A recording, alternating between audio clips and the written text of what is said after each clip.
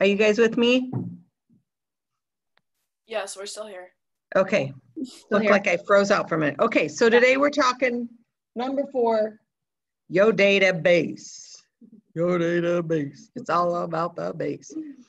And why do you think that is? You can't run a business. Go ahead. You can't run a business without clients. Mm-hmm. Yeah. And your database is. Oh, shoot. We lost you again. Yeah, it keeps cutting out. Oh, man. Okay. So weird. Oh, wait, I hear you, Wendy. We hear you now. Okay. What do you think that's from? That is so strange. I don't know. Trey had issues the day we did Monday too. It's been hard. Have everyone in the office with you or in the room turn off their Wi-Fi maybe? Oh, that's possible. But then they need to be able to follow along too. Well, let's see how this goes. Okay. If not, we'll see if it's the conference room, the presence of other people on devices, or you know, the old trial and error. That's what we'll do.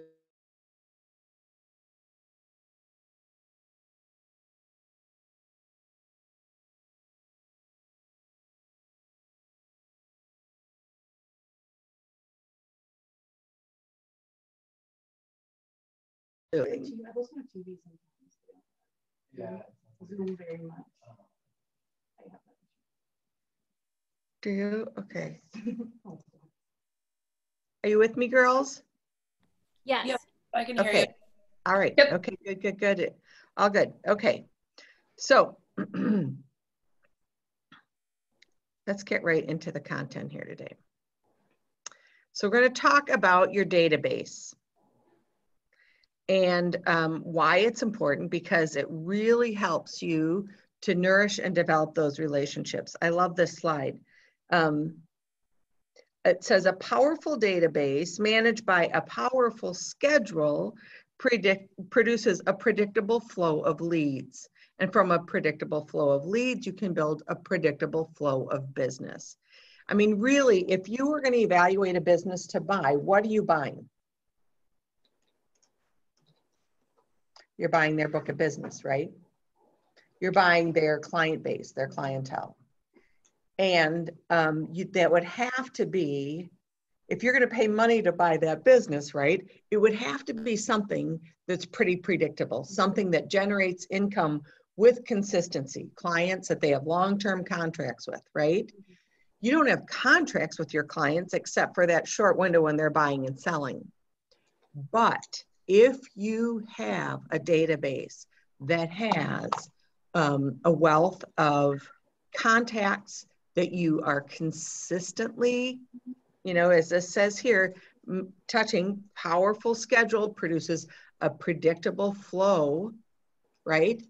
So you've got this database that you are connecting with on a consistent basis. It is going to provide you a reliable and predictable flow of income. And I will say, it's a lot more fun as you grow your database and you're growing relationships to be doing business with people that you have relationships with, right? I mean, you're always going to be wanting to add new business to your book of business. You know, just people retire and pass away and move far away and that kind of thing. So you're going to always have a certain amount of attrition out of your database. So if you never added anybody new, eventually you're going to run out of people. You will always be adding new friends to your database. But if you get to the point, I mean, I hear a lot of agents that after a period of years, you know, they're saying things like 70, 80% of their business comes from their database, from those pre-existing relationships, either referrals or another transaction. So that's a lot more fun, I think, than, you know, the other pieces. So your database provides a living record of those business relationships, so people you've done business with. It helps nurture and manage relationships. It produces a predictable flow of business, and it improves your service and strengthens relationships.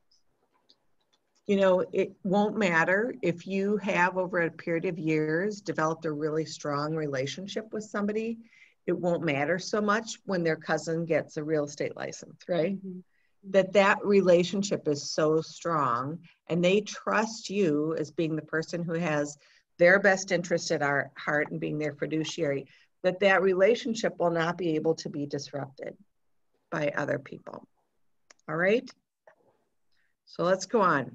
So go to page 3 in your participant guide.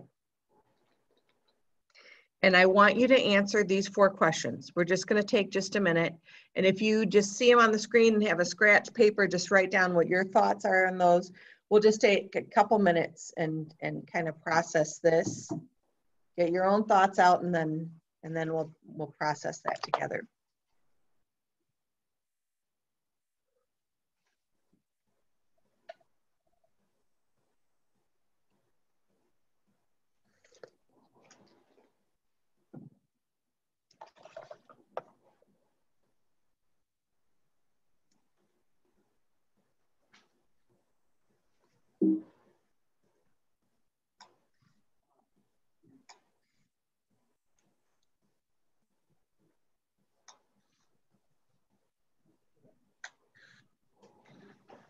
I'll be right back.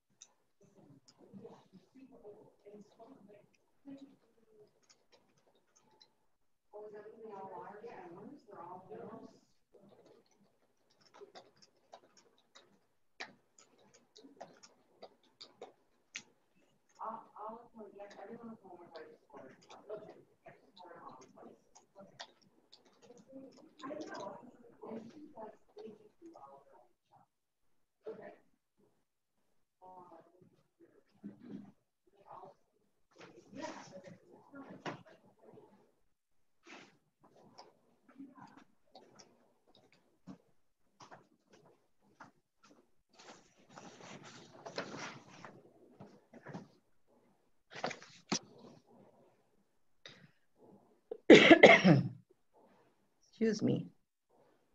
All right, guys, let's chat it up a little here. So who has a response to the first one? What is the purpose of your database? I do. Go. So the purpose of your database is it's like the sole core of your business. It's the place where you start and the place where you end. So it's kind of where everything starts, if that makes sense. All right, good answer. That was Danielle, right? Yes. Okay, you're frozen on my screen, but I can hear you, and that's okay.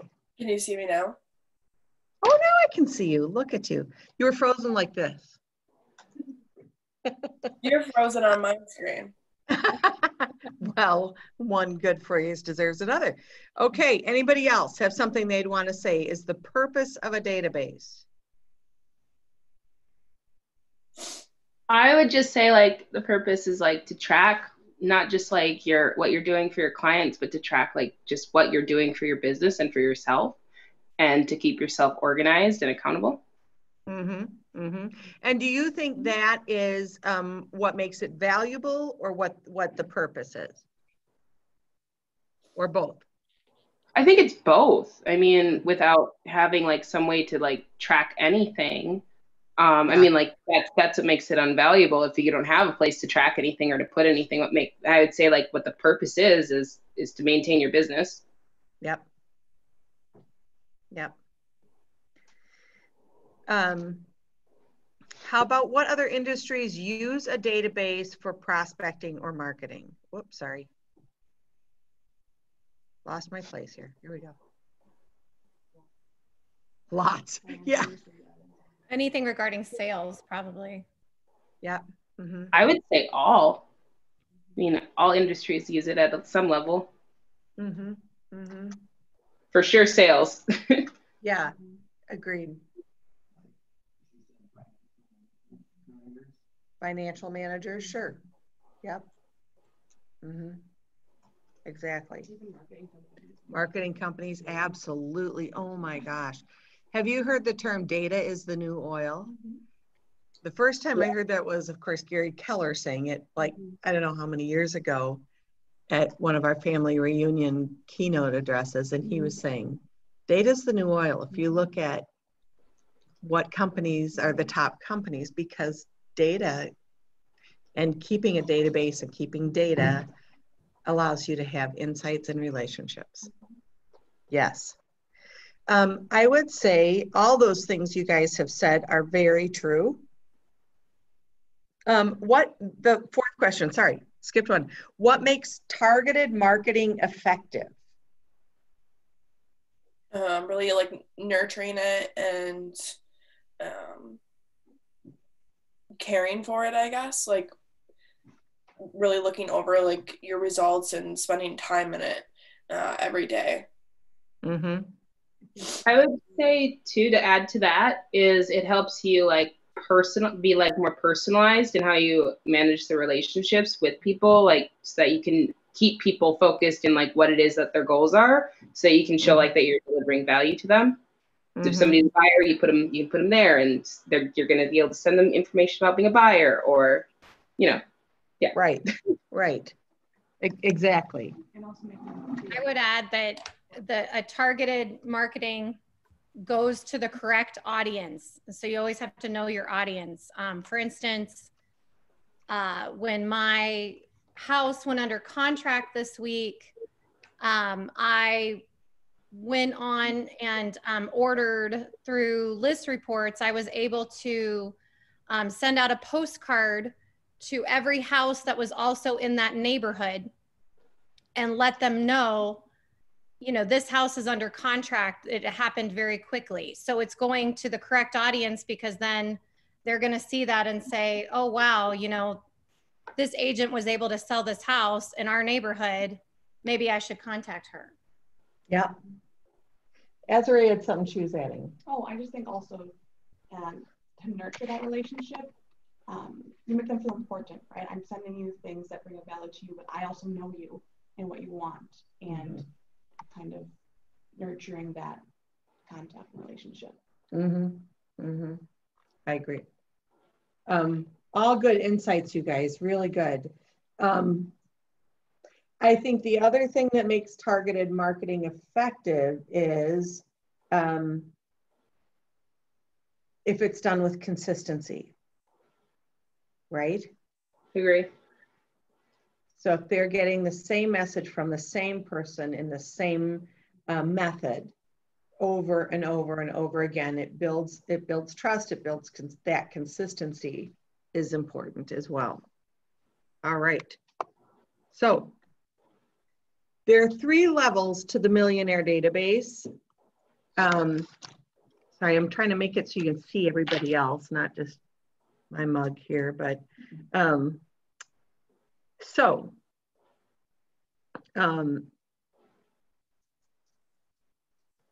the most important part of your database are the relationships, when we keep talking about that. And as you get deeper into relationship with your leads, so let's say you do a Facebook lead, it's somebody who's come into your world now, but you only have one-way conversation with them, right? You haven't had a two-way conversation yet. You're earning the right to do that. So that is moving to the next level of communication with those people who are in your database. And as those relationships deepen and become more and more strengthened through your contact, that moves you through these 3 different stages. So let's look at what these are. So the essential level of your database are really just the basics. And a lot of these can be the leads that you would get from, like, let's say a Facebook lead ad or something, where you've put an ad out there that says, want more information, click here. and they give you name, contact information, and it's sort of, when they say at will, I think it means it's at their will. They will do it as it brings benefit to them, if you know what I mean. All right. You might have a record of business that they have done before. And this could be someone that is already in your database, that you have their name, their email address, their phone number, or just one of those, and you have done something with them before. All right. Then we'll move into the effective stage. So at this stage, you are obtaining permission to provide them additional information, to reach out to them. You're going to have conversations. So you are collecting personal information. Now, what kind of personal information, insights, and preferences that it's saying here do you think are going to be helpful for you? I would say like what their goals are in real estate, like what they want to achieve. Sure. Like, do they want to be an investor? Do they just want a place where they can retire that's one level living? Those kind of things? Yeah. Wouldn't it also be important to write down anything that they might mention as well, like that involves like their personal life, so you can make it personal too? Yes. So if they've got kids, if there are aging parents that may be needing to come home and live with them. Azarea said also birthday, right? Just some basic personal data on them, right?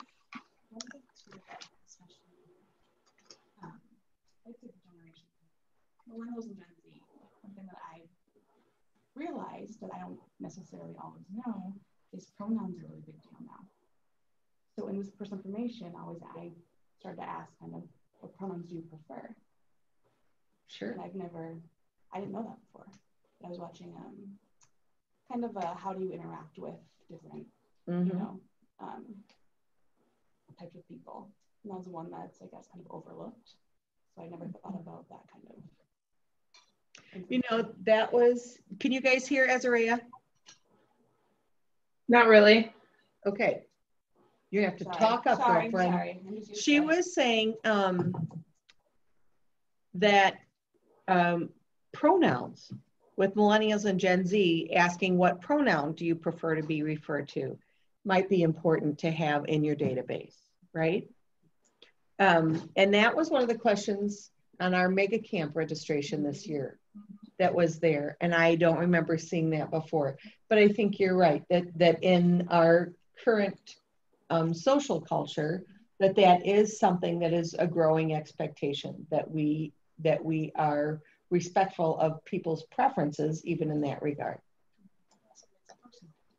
Really care about how you dress. Yeah. Which, can also be, do they prefer to be called Benjamin or Ben, right? Because I have people who are Tommies and Toms and Thomases in my world. How about you guys? Yeah. Yeah, right. Anything you want to add to this, Jack? Yeah, John Jack. Yep. Exactly. And the other thing is, I remember going to a training with Gene Rivers, who, if you ever hear any trainings coming up and Gene Rivers is teaching, do it. He's awesome.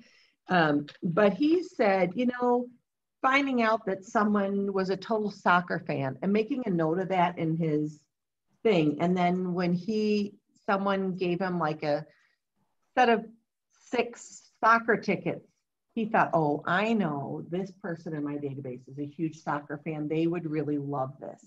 And he could reach out to them and say, hey, I just happened to get 6 tickets. Would you and your kids like to go? And that is just think about, if your realtor did that to you, are you ever buying anything from anybody else? Yeah, the military is a big one. People who have military in their background. Exactly. You know, you might want to do something special for that person on Veterans Day. More than just the general thanks for your service Facebook post. You'd want to do something different. So you can see how collecting data, having what we call a data rich file on somebody is going to be really helpful. The next point here under an effective, in the effective column is segmented and group based on items 1 through 6. So do you guys know what that's referring to? So would that be like, for instance, in my circle of influence, I have hockey parents in one segment, and I've got people that live in my neighborhood in another, something like that? Exactly, exactly. So you might have past clients where they were, you know, a seller or a buyer or both. You would have in there, if they're neighborhood friends or Cub Scout friends, church friends, you know, if they're the families that you know from being on the sidelines at soccer, right? And so you're going to segment those with tags and command. And in a little bit, I'll do a little demo for you guys. How many of you have started your database in command? Yes. Me? Yes. I have. Is that everybody? Yep. I mean, Awesome. Danielle. Great. That's great. And have any of you started using tags? Yes. I have. Okay. No, I should. Yeah, so I'll demonstrate tags to you. One of the illustrations I like to use about how tags can be used effectively is if you have been on the sidelines watching your kid play soccer with all these other families, and you've built these bonds and you've put them in your database now because you happen to be the treat organizer or something. It's my pre-COVID world, right? So you put them in your database, and at the end of the year, Wendy Seelhoff Real Estate Team is going to provide, is going to host the World Cup party for everybody. And we're going to watch, I'm going to invite everybody to a World Cup soccer party, and it's going to be underwritten by my business. It'll be, my business will be the one that's providing that for all the soccer people, right? Or if you were going to send out a soccer schedule for Minnesota United to all those people. So you're going to have ways of communicating with people that are specific and they're personal and they're based on things that you actually know about them, and you're giving them information and content and building a relationship based on something real, you know, and not just some mass marketing thing. Does that make sense? Yes. Which brings us to point number 8 there. It's purposeful and consistent communication. So some of those things that you'll have that maybe you were going to create to connect and strengthen the soccer tag, and those relationships, you might be doing something different for if there's a charity that you're involved in, or if it's just things generally for everybody in your world, you're going to be able to communicate specifically and effectively based on those tags. All right. When they get to level 3, the exceptional level in the Millionaire Real Estate database, they're talking automated custom communication built around triggers. What do you think that looks like? Smart plans? Yep. Smart plans. Aren't you just the smart one? And those would be things like what Ezra said. Maybe you put them on a birthday smart plan when you have their birthday. That's triggered, it's custom, it's automated. It's also going to be things like, you know, birthdays, right? We're all going to get our Facebook or Instagram notification at somebody's birthday and wish them happy birthday. But, you know, there's a smart plan in there for home anniversary. Now that's something really unique to your relationship with those people, because you've sold them their home. It's the anniversary of their home. And if you put them on that smart plan, it's going to send you a trigger that says, you know, maybe buy a card and mail it this day with maybe a little gift card in it. And then on the day, and that'll be like 3 days before or what have you. And then on the day of that, you're going to call them and say, can you believe it's been a year? Can you believe it's been 2 years? You know, those kind of things. But those are really specific and strengthen your relationship. They are custom and they're built around triggers. There are also things that as you grow, you are going to be able to leverage to other people in your business. Make sense? Who's with me? Yeah. I have a question. Yes. I don't know when this is more experience, but I often see other kind of religion as a personal. Sure. Yeah. And I know a lot of people say like mass happy holidays and that kind of thing. But how? I mean, people obviously mention it right away, right? But if they're mentioning it at past, I can't hear again. I'm Okay. sorry. I'm She's sorry. such a gentle soul, Yeah, this one. You got it. Maybe it's the microphone. One thing I was just kind of talking about was religion. We a lot of times send it like happy holidays or Halloween or just like things like Thanksgiving, things like that people instantly celebrate. So whether they mention it in passing or if you just have any conversation about it, they talk about going to church on Sunday, kind of making it personalized that way. And sometimes happy holidays if they're celebrating instead, you know, Ramadan in the summer or that kind of thing, making that more of a personal touch instead of a kind of a normally celebrated American holiday, I guess you would say. So do you guys follow that? No, it's still kind of hard to hear. Okay. So as Araya was saying, you know, another point might be religion.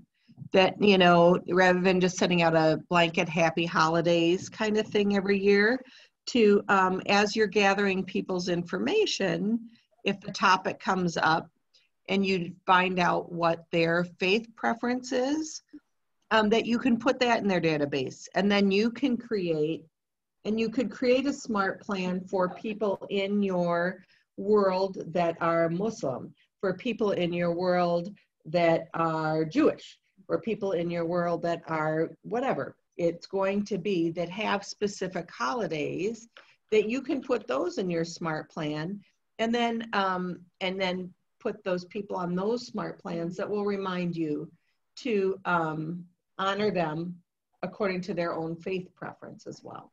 Yep. And strengthen that relationship rather than just do the blanket thing. Can I add something to that, Wendy? Yeah.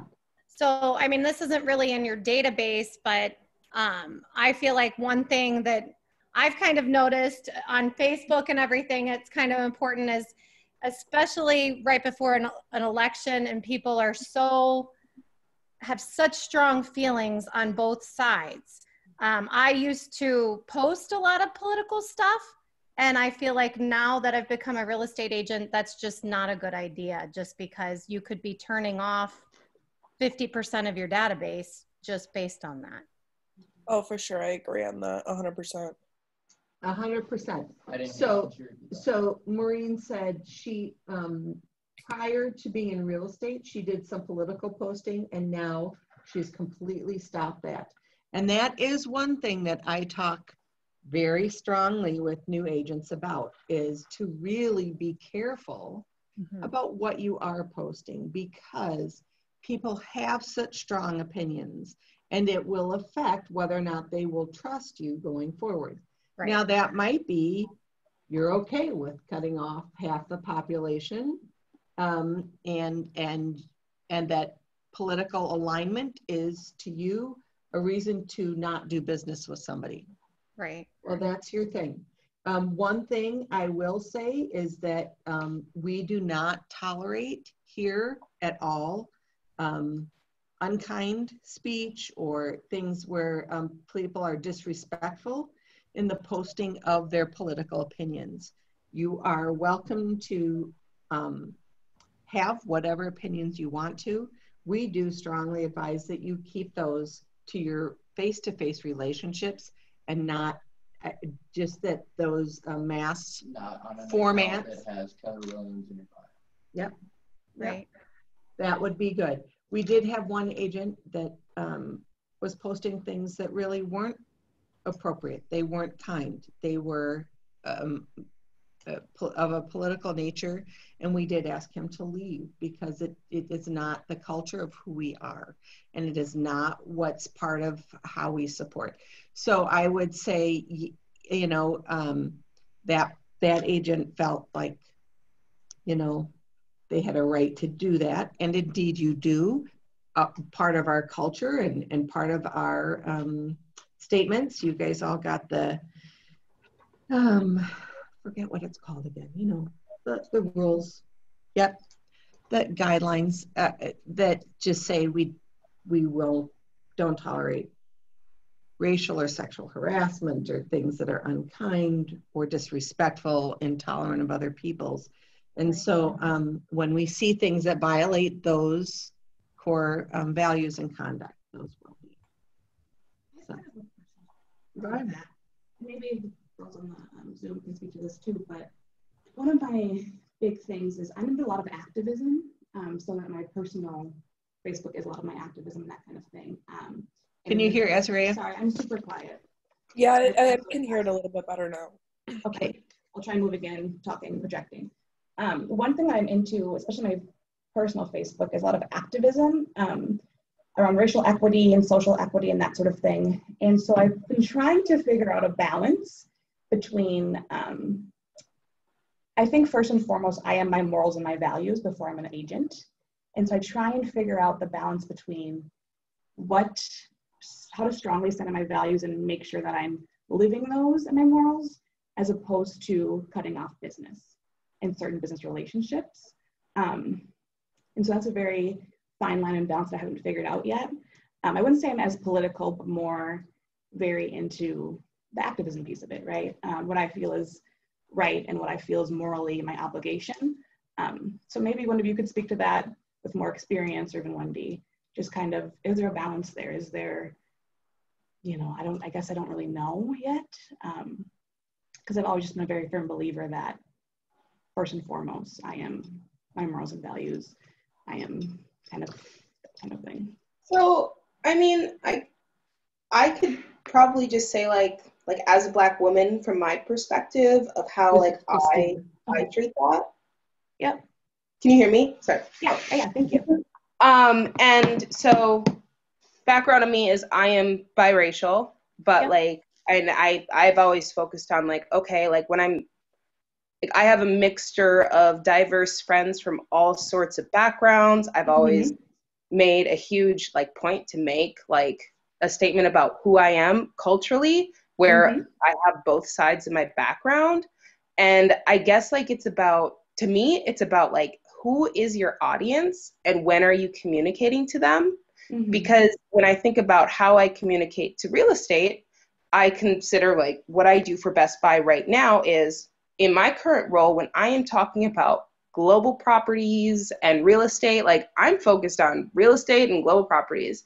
When I'm talking about Keller Williams and residential real estate, I'm focused on Keller Williams and residential real estate. When I'm focused on me as an individual person, I want to share with other people like who I am, what I am about, who my family is, where their backgrounds are from, what it means to be Nigerian, what it means to be German, Irish, and a bunch of other stuff.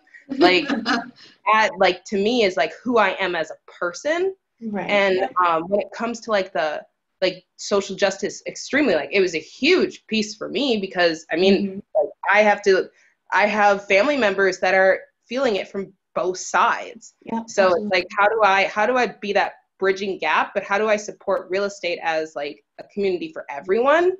And I think like it's not about like silencing your voice, but it's about like targeting what audiences you're talking to and when. Because like you don't like when you're talking about real estate, you want to talk about real estate and how you're serving other people. And when you're talking about like yourself and like who you are as a diverse person, that's about you. So it's like when I look at my like personal Facebook and I look at my real estate Facebook page, it's like this is where I'm providing informational content about real estate and giving people things on like real estate stuff. Now, if there's like opportunities of where, for instance, when Wendy, I'm going to say this wrong, at Mega Camp, when we voted on our beliefs and added equality into that belief, like that's a huge thing to share. Like that's a big impactful statement of like what it is about your business and who you are in business with.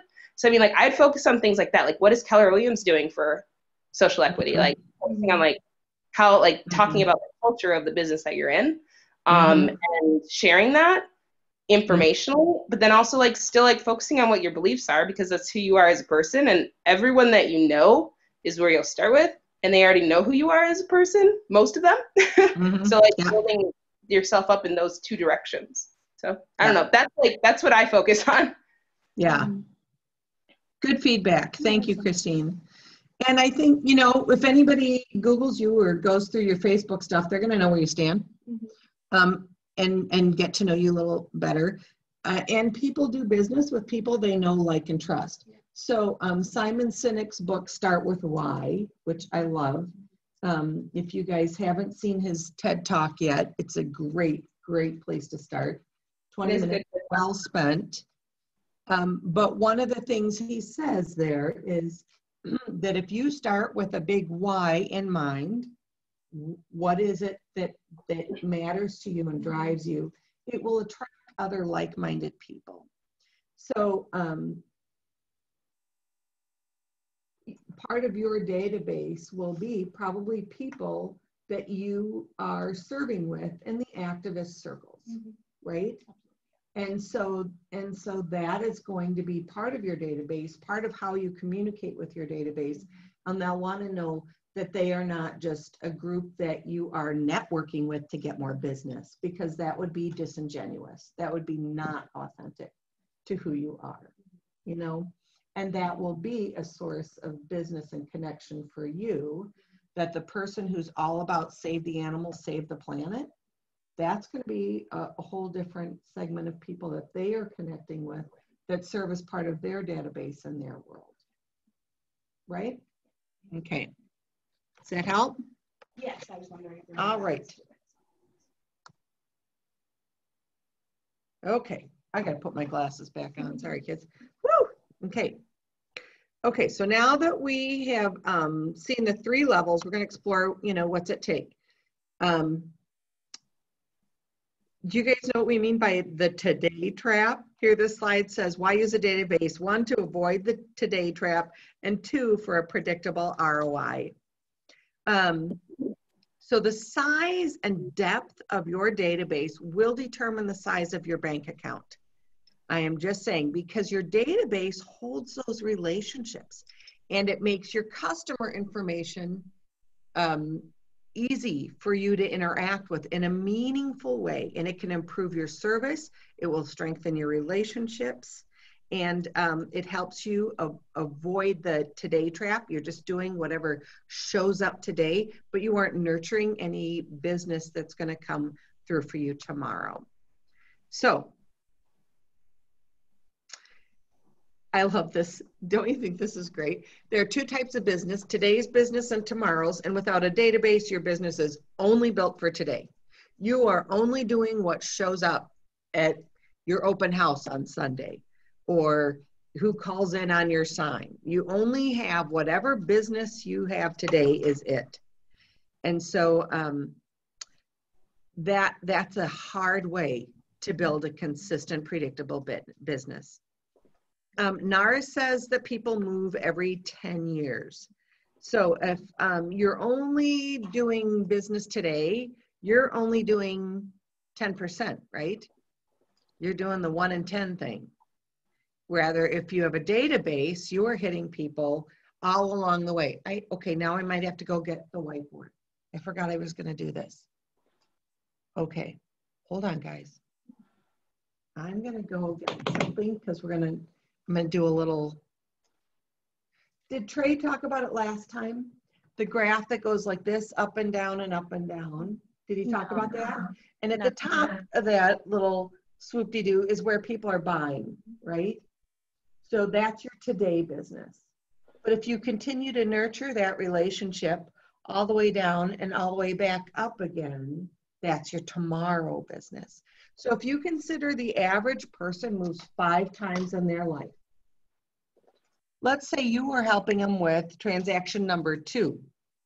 The chances are there's going to be 3 more transactions that you could do with that person if you remain in relationship with them through your database. And along the way, there will be all the referrals that happy person, because you've communicated with them through your database, is going to send you. So that one transaction actually is probably worth at least 10. And on a whiteboard? I'm not. I just Okay. decided I'm just going to use my fingers in the air. Okay, because you follow that? Your screen is blank. Oh, bummer. Well, that's not going to help you any. I was referring to the, it's not blank here, but let's see what we can do. I heard everything you said, but I just didn't Okay. know if you were doing Yes. something on a whiteboard. No, I'm sorry. Clearly, this hybrid approach leaves something to be desired, right? Okay. Oh, I'm going to go back a slide.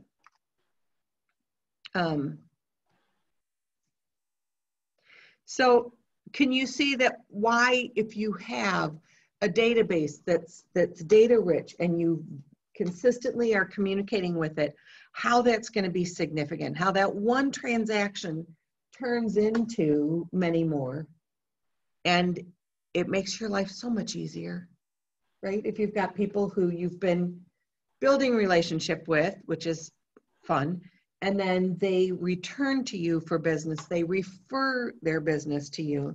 Let's look at what this actually looks like. Okay, so now I'm going to go to the next slide, or try to. Okay. For example, let's say there's 100 people in your market, okay? And of those, 65 are looking to be homeowners, but 35 are not, okay? So there's 65 pieces of potential business out there. And of those 65, 58 of those people are off the market. That would mean they've either already, they just bought something. They're at the top of that cycle, you know, where they have just bought whatever it is, and they aren't in the market to buy right now, but will be later. Okay, so that leaves 7 pieces of today business, right? If you are the agent who are working on finding today business only, you don't have a database, you're looking for the 1 in 7, right, that doesn't already have an agent that they have worked with before, who's consistently built a relationship. They're what we call an orphan. They aren't represented. That's what you're stuck with. Out of those 100 people, there might be 7 left. All right? So, if people move every 10 years, and people are only doing today business, that means they're only focused on 10% of the business that can be done. All right? So if you are considering all contacts as potential clients, as tomorrow business, you can have a much bigger market, and you can take control of that future business. All right? Any ahas on this? Not so much. You kind of got the concept here.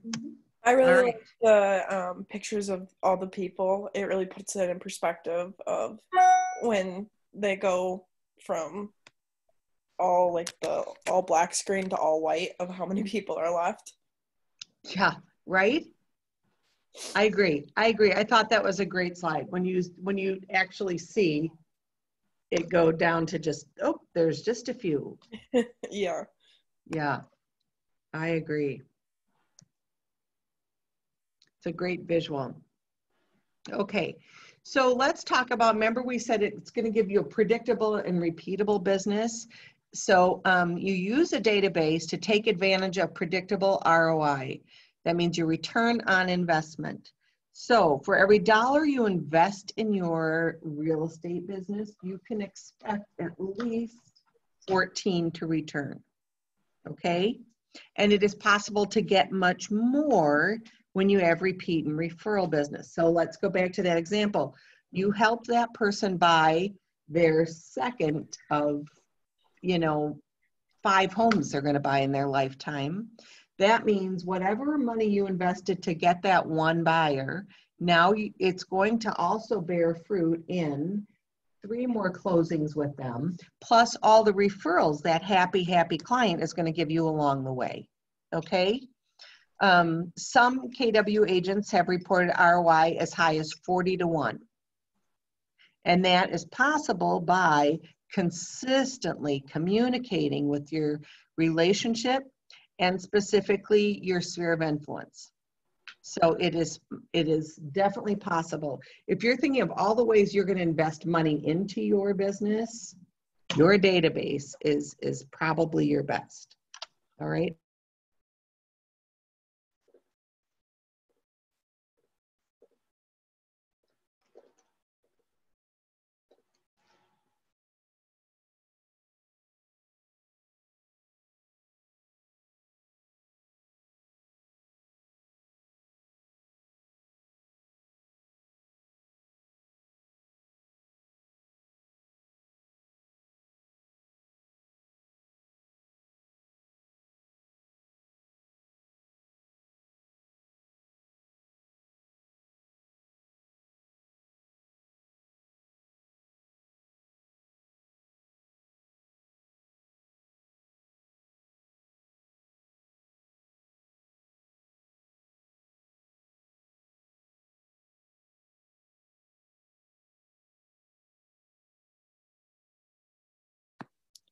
Uh-oh, did we lose them?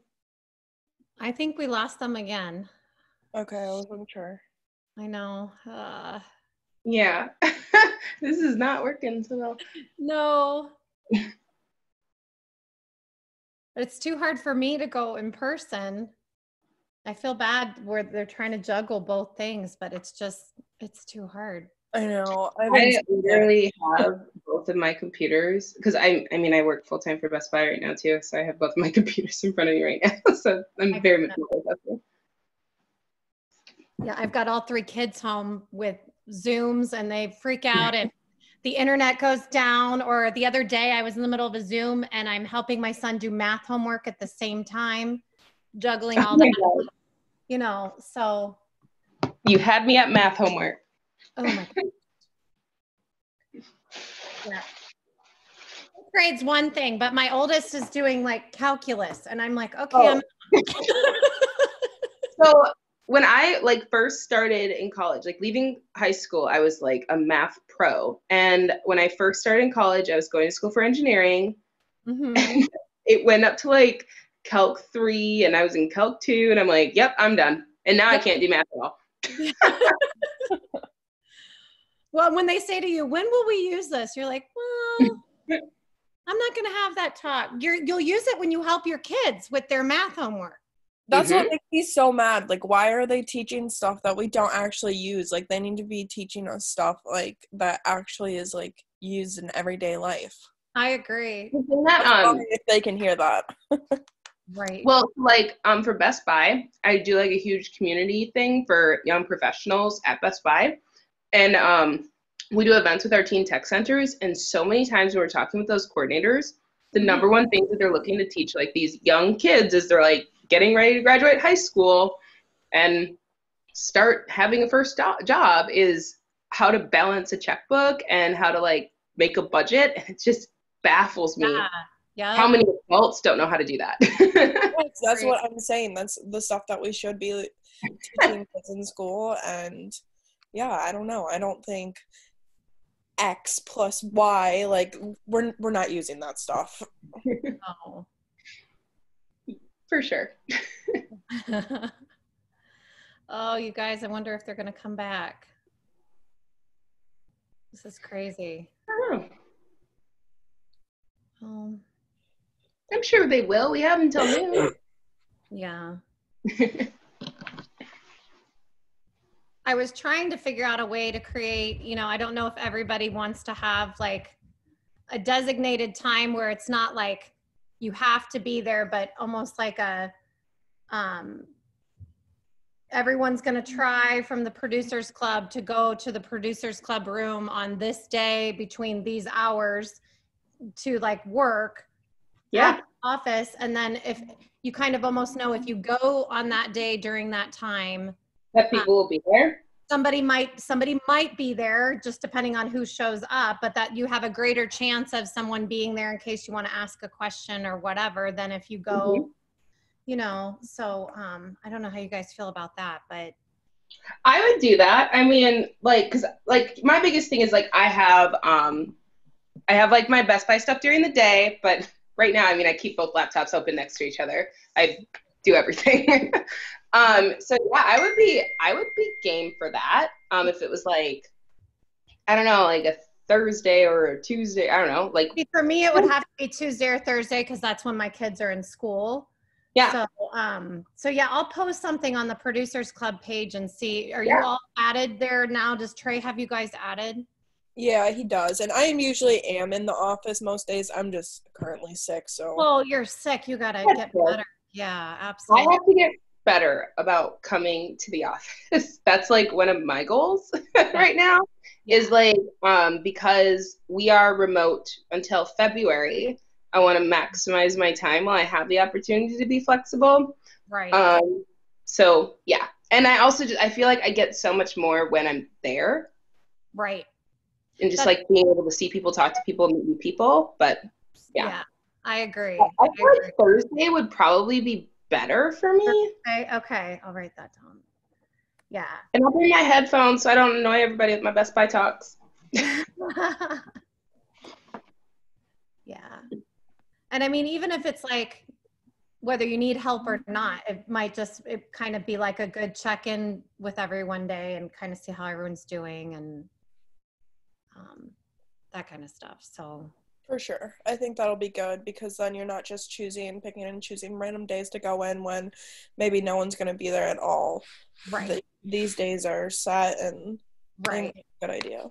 Well, and if we could get some of that, there's some people in the Producers Club that are kind of like more established where they've already had their 4 transactions with Trey. They're under that umbrella for the first 10. But like, I don't know if you guys have met Ashley or Jelena, and my gosh, they have sold so many houses already and they've been a wealth of knowledge. I'm always texting them all the time.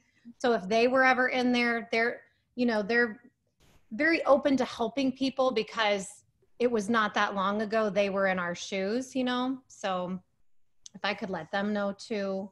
Yeah, that'd be good. I love Ashley. Yeah. So. How long have you been doing real estate, Maureen? I started the beginning of June. Okay. So yeah, pretty new, but yeah, just getting going. It's a lot. It is.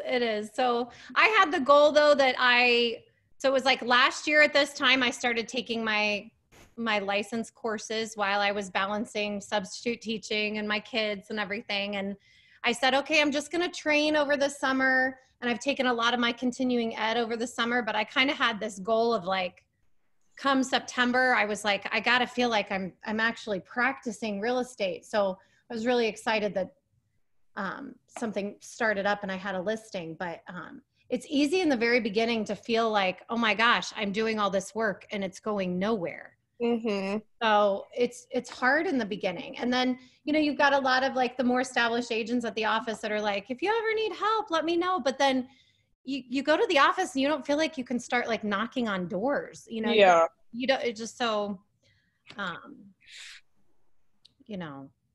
feel like all of us could be a good resource for each other. And so that would be good. Yeah, that's why I'm so thankful to be on Ryan's team because I literally would have no idea what to do. So whose team are you on? Ryan Cole. Okay, I don't know him. Yeah, I think it would be, I've even thought that because I did not join a team and I've thought, my gosh, I've seen some of the agents that started off and they joined a team and they're kind of getting support from their team as well as through the producers club. So that's nice. Yeah, it's very nice because he's been in it for 6 years now. So it's just like having someone guide me through That's any questions that I have, because I definitely don't think I would be able to do it without him. right. That's nice. But I'm also helping him. This is kind of like how it all got started. So I graduated college with a degree in marketing and public relations. Yeah. So I'm helping him on that side of things. While he's Where'd you go to school? Southwest Minnesota State University. Southwest. It's Where's in that? Marshall, Minnesota.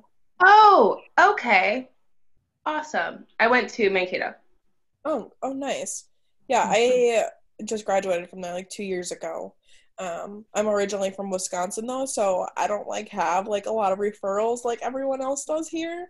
So I feel like I'm starting from like the way bottom.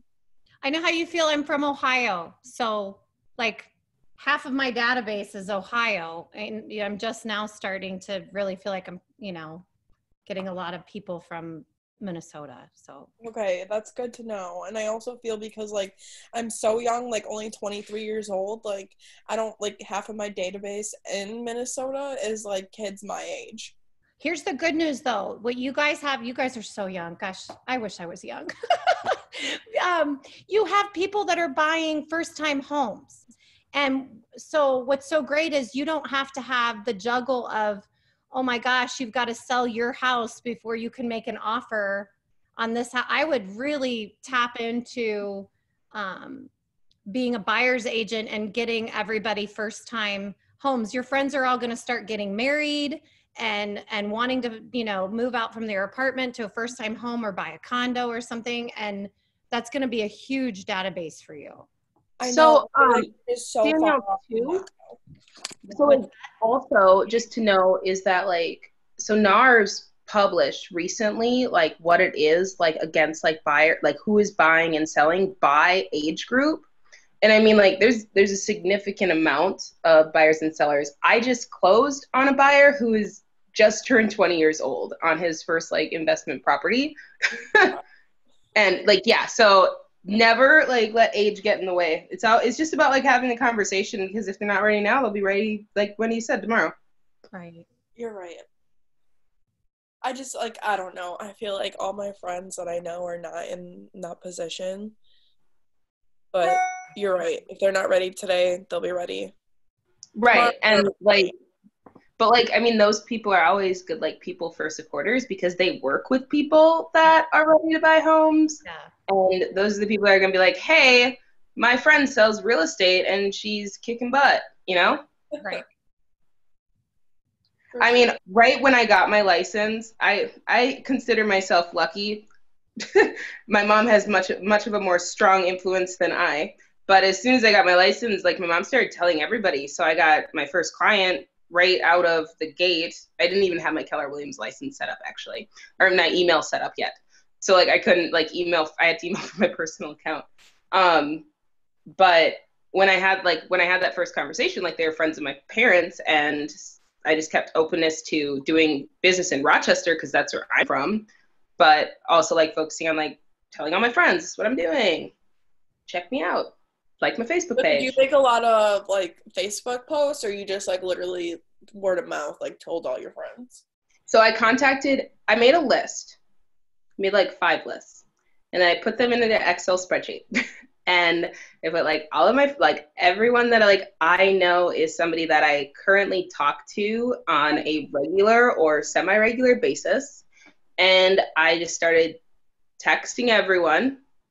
And if I didn't have numbers of other people, I started, or if I like had like an error message, I reached out to them on Facebook, let everybody know like, hey, like I have exciting stuff coming. I'm announcing some new stuff. And then I sent postcards to them and said, hey, I'm a realtor.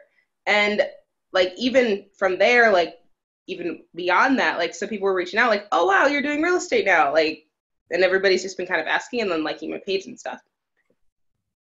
I haven't done as much social media as I should. So when you did reach out though, that's like my question and struggle that I feel like I'm finding myself in is like, I obviously, some of these people I don't talk to every day, and I don't want to just be like, hey, I'm a realtor. Like, what is a great way to start the conversation so it doesn't seem like you're just like trying to reach out to let them know? If you just say, hey, what's new with you? And then they say, well, what's new with you? Then there's your answer. Yeah. Do you know what I'm saying? Yeah, that's exactly what I did. I just said, hey, how are you doing? Or like, hey, how's it going? Is my first text. And like, they're like responding back. And then I just said, hey, I'm getting ready to send this stuff out. Can you give me your email address and address? Okay. And like people were like, why? Some people thought I think they thought I was pregnant or getting married or something. I think people thought I was pregnant at first. And they're like, what is it? And like, I'm like, well, and that's when I started realizing that people thought that. So I started following up and saying, hey, I'm a realtor. I'm starting my own business and I'm super excited about it. And I'm not pregnant. Yeah. And I'm not pregnant. Oh, Wendy's back. Oh, Hi, guys. Hey. So sorry. My whole machine just went beep. oh no. No idea. Box. So now we're going to try the whole share screen thing again. And we're back. Can you see me? I Can you see you. the Now I screen? can see the screen. Yep. Can you see your other friends? Yay. Yes. Okay. So here we go, guys. We're talking about ROI, and today's class, I've only got about 30 minutes left because then I have to leave to go get ready for team meeting. So if we finish this and you guys feel like, wait, there's more content I need to cover, we'll circle back to it. I'll connect with you later, or you can just go online and check it out in the resources for the thing. Okay, so take advantage of predictable return on investment. How do you like that? You put some money out there and you have a predictable return on it. That's the best kind, right? So what is the database? Under this, why use the database? Number one, it has the lowest lead cost. Okay? The cheapest customer acquisition today is working with an existing customer or other people you know and who like you. It's that simple. Danielle, you've got people that you have worked with at that country club, and they know you and they like you. Yes, but I currently left there and I am not working there because they're closed down right now because my coworkers got COVID. Yeah. You still know them. You still like them. You can still be friends with them all on Facebook. Yes, and I actually did start emailing some of the people that I have met there. Yep, yep. And they have parents and cousins and other things, and those are going to be the people. I know you're the one that said, I'm not from here. I don't have a big sphere here. I get it. But every place you go, there's somebody who knows and likes you, and they know other people and they know other people. It's your lowest conversion cost too. So when properly built and maintained, a database is actually going to end up producing its own leads in the form of repeat and referral clients. All right. That is your lowest conversion cost.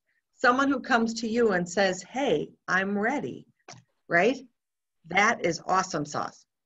And it pays for itself. A database makes it easier to do consistent follow-up. And when you're really good at consistent follow-up, the resulting leads end up paying for themselves. All right. So we're going to talk about how do you develop your database. And I'm assuming Trey has talked a little bit about this. Have you seen this screen before? Pretty common. This is how we do lead generation here at Keller Williams. You see the biggest part of this triangle is the bottom. Prospecting. We are prospecting based and marketing enhanced. That means the prospecting is time intensive, but it's proactive and you get immediate results. Marketing is money intensive. It's passive. You send stuff out there and you wait for somebody to come back to you, and those are generally long-term results. And we do recommend a both and approach. However, your best, lowest cost and most immediate results are going to be in this lower base of this triangle in the prospecting area. Any questions there? No, I was just going to say, Jim, our broker, I felt like the best thing he said was treat your database like it's your garden, where you have to just nurture it every day. You know, you can't expect a plant to grow if you're not watering it every day or putting it in the sunlight or whatever. And even though you might not see anything come up, it's going to eventually grow, right? Exactly. It is exactly right. That is exactly right. And that is exactly what your intentional member, we talk about when you're consistently communicating. That is that watering, nurturing, feeding part of what you're doing with your database. So we talk about tags, how you segment your database in order to help communicate with it. Okay. Business relationships. So someone who you haven't done business with yet, maybe they're a painter, maybe they're a plumber, something like that. You might have an active client that you're currently working with. That's a business relationship. A past client, someone who's referred you business, you know, Christine, your mother. Yep. She's awesome. She is your best referral partner right now. That woman's gold. That's what I did. People who are going to be, they love you and they are going to champion you and refer everybody they know to you. Those are maybe some specialty tags you'd want to put in there. Hobbies and interests, we already talked about that. Whether it's your soccer parents or your activist group, whatever it is, those are your hobbies and interests for tags. Property type, so maybe you want to create tags for all of your condo owners. Jack, your team works with different developments for developers. So maybe you're going to tag some of your clients or leads according to what development they bought into, right? Things like that. Investors, you might have people who are investors who tell you, it's my goal to own 13 properties that I will gain passive income from, and I'll be investing, I'd like to buy one every 2 years, okay? You're gonna have people like that in your database. And vendors. So the people who are going to be your business partners. Those are just some examples of tags that can help you organize and communicate with different segments of your database specifically and not just e-blast everybody with the same thing. All right. So now we're supposed to do the tech demo, which I will do. I'm going to see if there's another screen here for us before I get out of this one and start doing all that. This is talking about the difference between leads and contacts. Okay. In Command, if you did a Facebook lead ad, or if you did an open house where somebody came in and you had a little thing that they were signing in on, a landing page, those would be leads that come into your database. They are sort of one-way communication to you. You are going to work to turn those leads into contacts where you have permission to, you know them, you've gotten to know them, you've provided them something of value, and now they're interactive and value-based, okay? So a sample touch campaign to a lead. Maybe you put them on, these are sample smart plans, a quarterly phone call, a monthly email or newsletter, or in our case, the monthly neighborhood nurture, if you know where they live or where they want to live. Maybe 2 touches, like you're going to send them the Viking schedule or something, right? Something like that, and an annual event. Say you're going to do a fall pumpkin giveaway, or you do a spring, something spring, you know, simple things that you're going to do. Those would be your 19 to Connect touch campaign that you could create. That would create, remember we talked about consistent communication to build that database.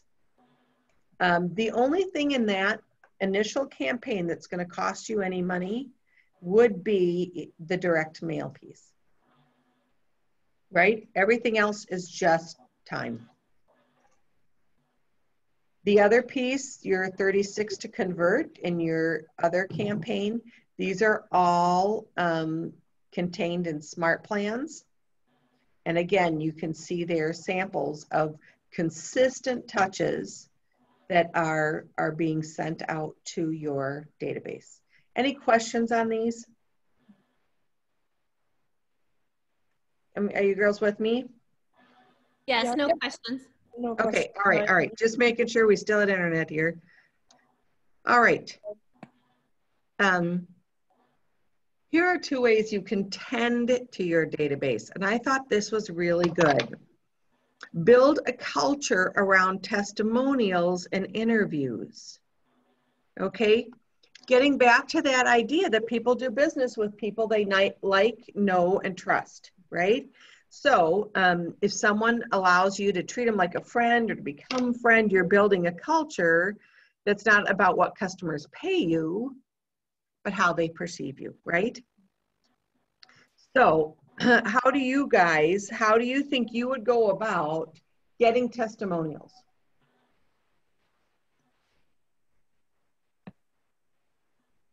Ask your friends to Ask. say something on your business page, or if you've had a client, to ask them to review you on your business page.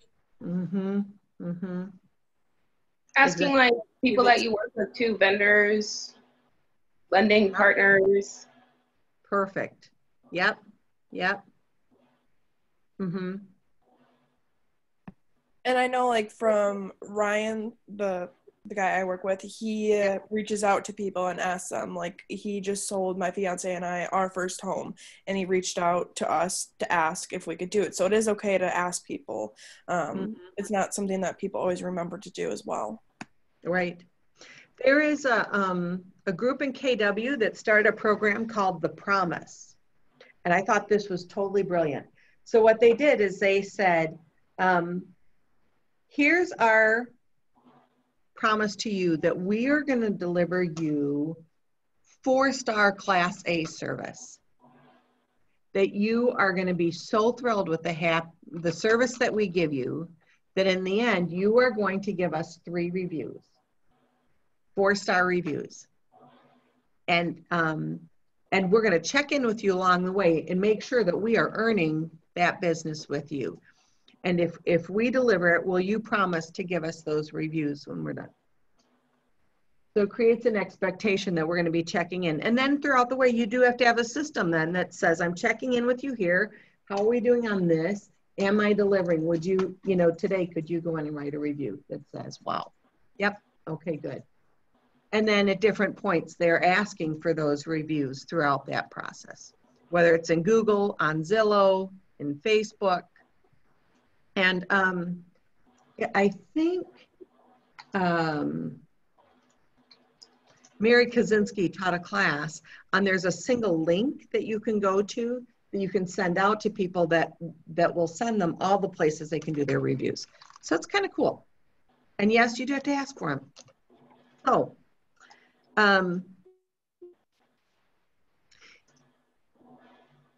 The second part to tend to, back to Maureen's point about watering and nurturing and like feeding our database, right?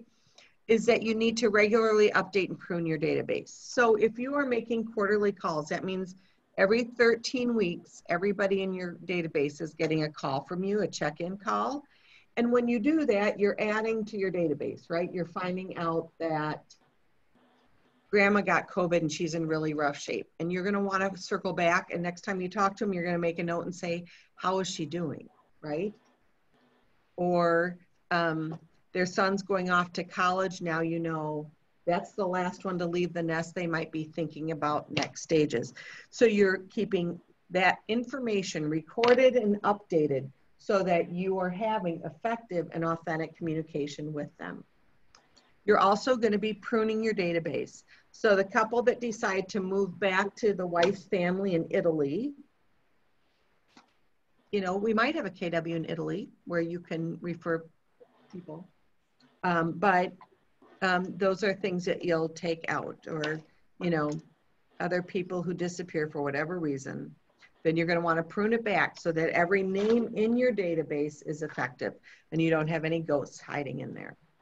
Okay. All right. Any ahas so far?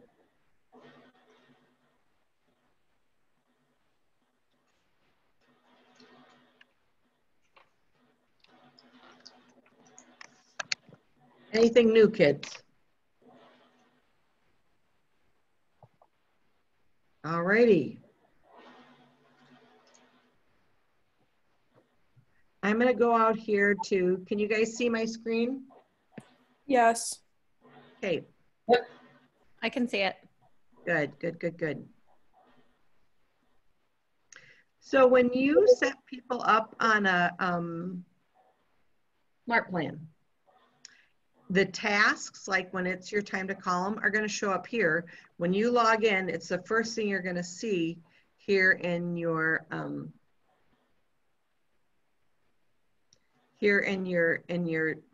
just home screen.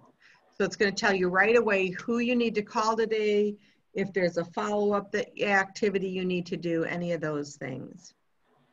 And when I go into my database,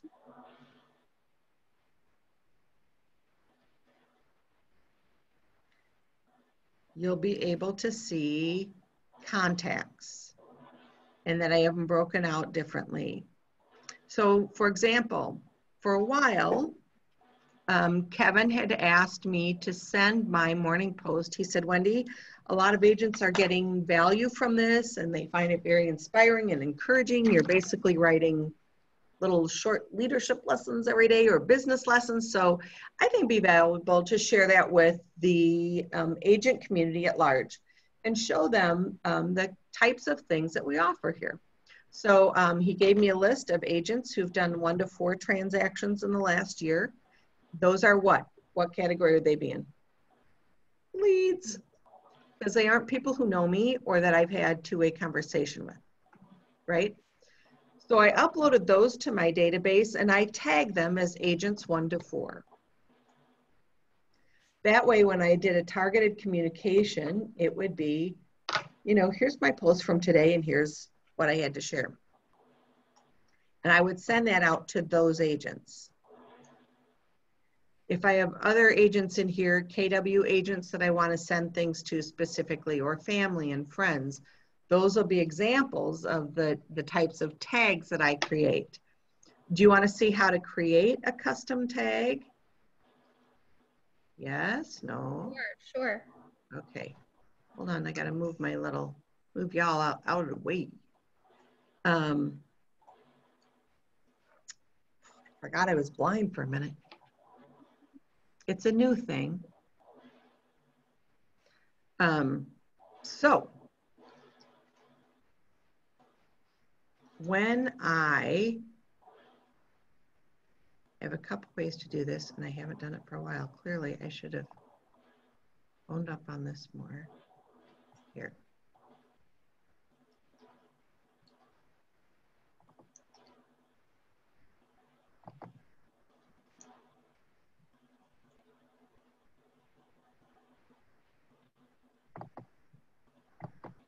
So funny. I forgot how to do this. You're talking about creating a new tag, right, Wendy? Yeah. Well, there are a couple ways you can do it. One way is I can go in here into settings.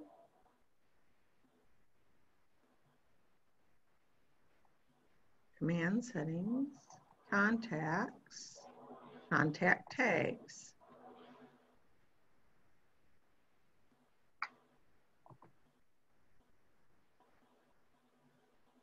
I can create a new tag. So See, I did know how to do that. I second guessed myself all the time. So in this case, some of you might know, before I did real estate, I owned my own small business. I was an artist and a gallery owner. And so I have a lot of, I believe in beauty and the art and every day. And so if I were to get back in real estate, I would probably organize a lot of events around art, people who value art and local artists and nurturing art in our community. So I might create a tag that is art, okay? And I would probably make it, let's make it purple, okay? And I'd say create. So now I have a custom tag called art.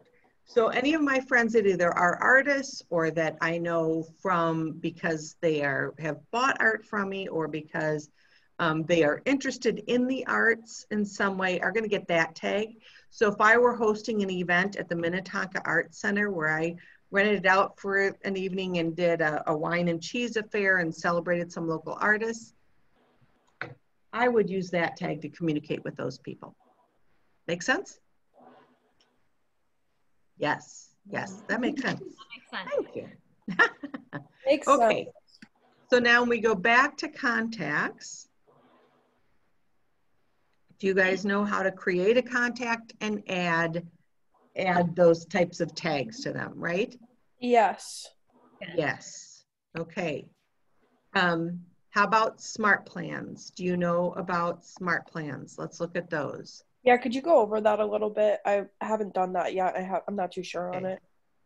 So the two things that you need to know are that until you add a smart plan to My Smart Plans, to your smart plan library right here, they only exist over here. This library is the Keller Williams ones were the ones that they originally came up with. So a quarterly call plan, maybe you're going to put somebody on that plan. You're going to click add smart plan here, and that's going to move it from the library over to the My Smart Plan list.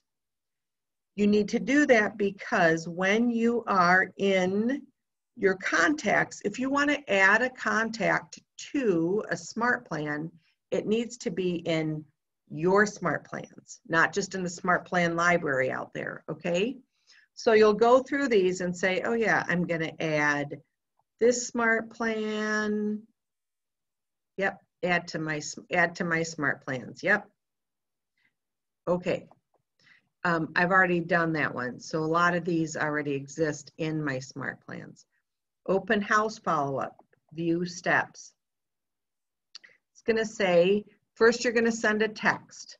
Hey, so-and-so, thanks for coming by. What'd you think of the open house? You would have to have your Twilio account set up here in order to make that happen, and that's another conversation.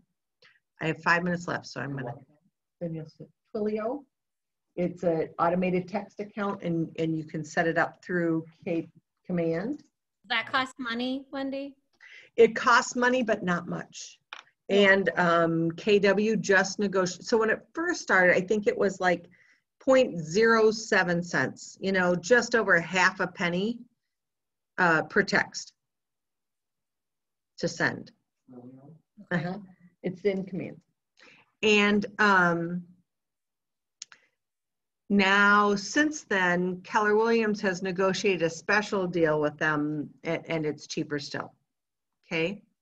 But it's one that you would create a number in Twilio, and then that would use this automated smart plan. You can edit any of these steps, but if you had an open house, you came back, you took all the leads that you got at that open house, and you put them into this smart plan, okay?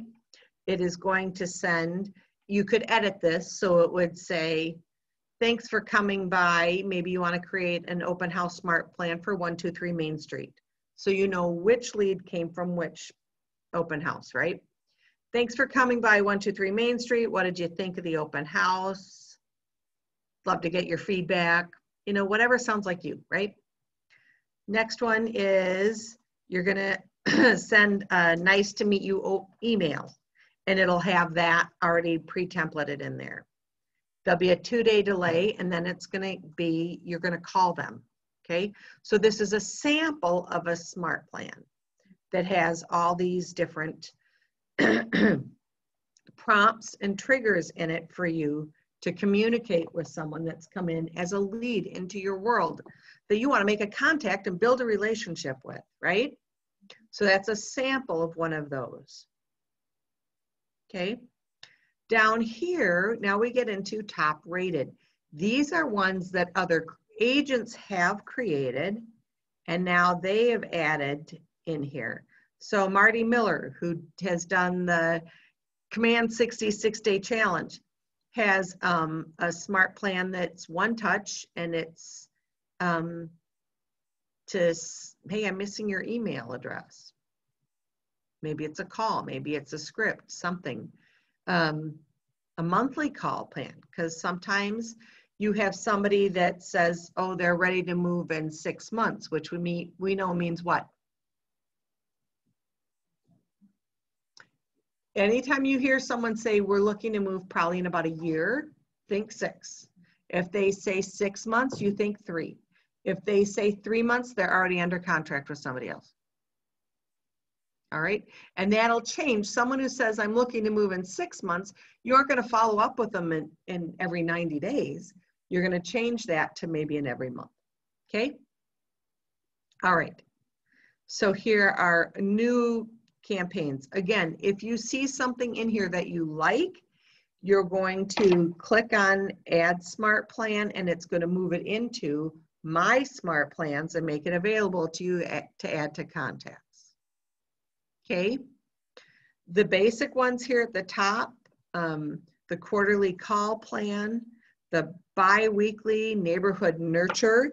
If you have an address for someone, or you know the neighborhood they want to move into, you can put them on this bi-weekly neighborhood nurture, and it's just going to send them an email that's specific to either the neighborhood they live in or the one they want to go to, depending on which one you select in their contact card.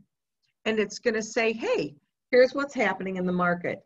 But again, it's specific information that they'll find useful because it is specific to where they live and the values of the homes around them and what's going on in the market around them or in the one they want to go to. Any questions? And by the way, you can set up a monthly neighborhood nurture for them anywhere.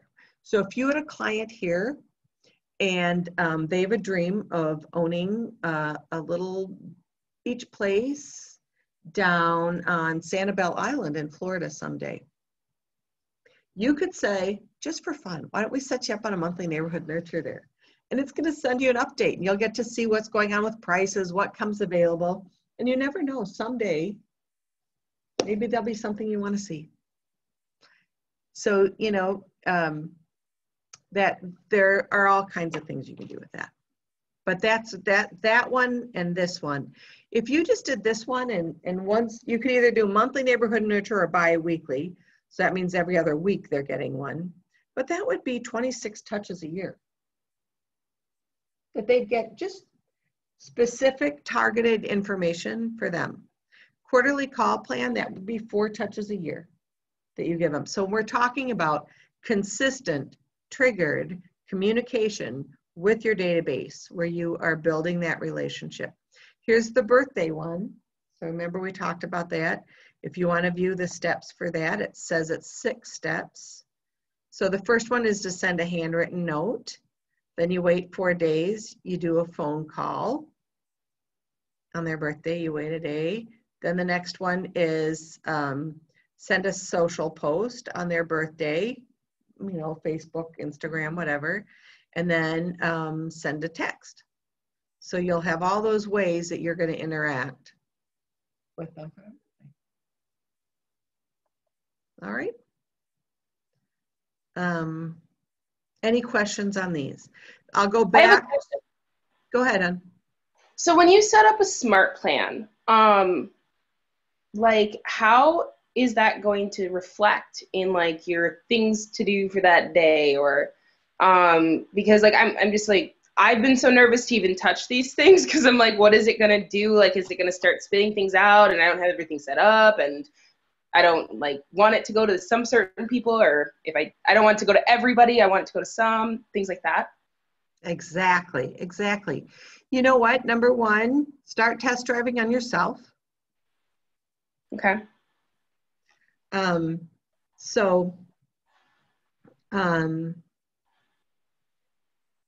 If you go back to your contacts, and remember when I said when you first open this up, it's going to give you your tasks when you get here. So if today was the day your smart plan said, send a handwritten note to Christine Jagetti, handwritten birthday card to Christine Jagetti. That would show up here in my tasks for the day.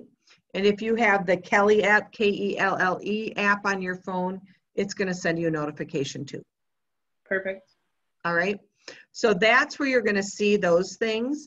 The other pieces that are automated, like if it's an email or a text message, those are automatically going to go out.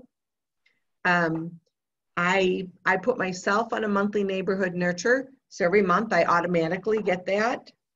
And I can click through that and see what it's saying about property values and what's for sale in my neighborhood. Make sense? Mm-hmm. So feel free to put yourself on any of those that you don't know. And once you put it into my smart plans, when we're back here in smart plans,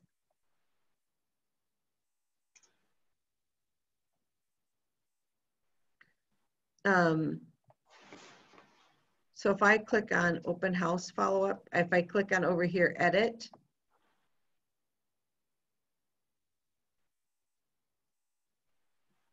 I can edit the name of this to be one open house follow-up for 123 Main Street.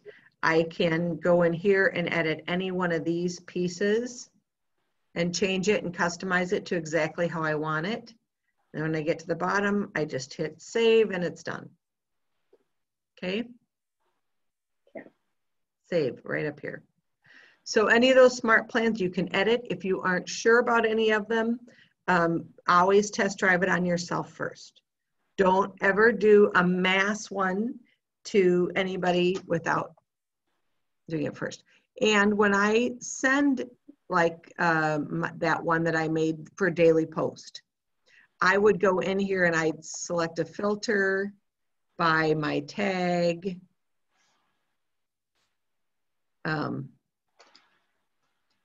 Apply. So if you're sending the invitation to all your soccer friends for the World Cup party, you're going to put that out there.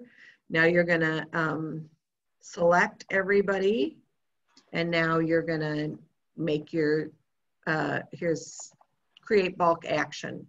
You're going to put them all, add to a smart plan. Okay. Maybe if there's a smart plan, or you're going to do something specific there. Okay. Makes sense? That's one of the ways that we are communicating with our database. All right. So I didn't manage to turn those off. Okay.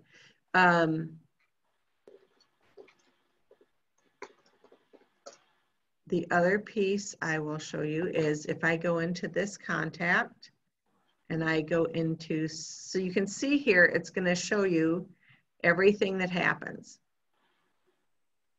You put them on a smart plan, an email was sent, it would show a text message was sent. If they replied, this is going to show you all the activity that goes on in that account with that contact of yours. Smart plans, this will be where you say, I'm going to add her to a smart plan. If I've added, see, these are my smart plans. So from the library, these are the ones I've added to my smart plan. And I can go ahead and select any one of these and just hit start, and then I can add them to that plan. Any questions? Okay, and now I love you all, and I'm going to go prepare for a team meeting because we have a special guest today. I also have two resources I am going to give you guys as you're working on building your database and communicating with your database. One is called Do the Database 2, the DTD2 we call it. And it has 2 letters of the alphabet that you call every week. And because we have a 26-letter alphabet, it goes 13 weeks. And guess what? 13 weeks is your 90 days, right? Funny how that works out. So I will, I'll have this here for you guys, or I can email that over to you. The other thing is, in Bold, which I loved Bold, the last digital Bold that I took, they gave us this resource, which is, who do I already know that isn't in my database? Like, who's your dentist? Who's your doctor? Who's your spouse's doctor? You know, who does your taxes? Who cuts your grass? Who do you know that does landscaping, household repairs? So these are all names, you know, questions you can ask yourself. You can go through and start filling in names and realize, oh, they aren't in my database. Oh, I should put these people in my database. And it's just prompt questions that help you build out your database with people you normally wouldn't think of. Okay? Yay. Thank you. Thank you, Wendy. You're welcome, guys. I will see you shortly in team meeting. Hopefully my computer will be running. I have to make this. Sounds good. Thank you. Thank you. All right, see you shortly. Bye. Bye.